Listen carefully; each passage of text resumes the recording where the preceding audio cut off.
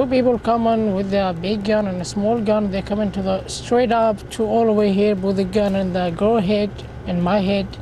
They say like, don't move.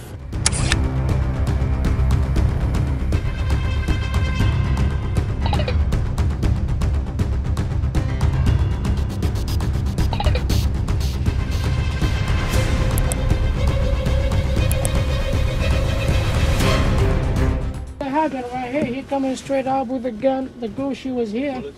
The bullet is right here. It was almost coming in her head. This is a bullet too. This is gonna kill somebody for no reason.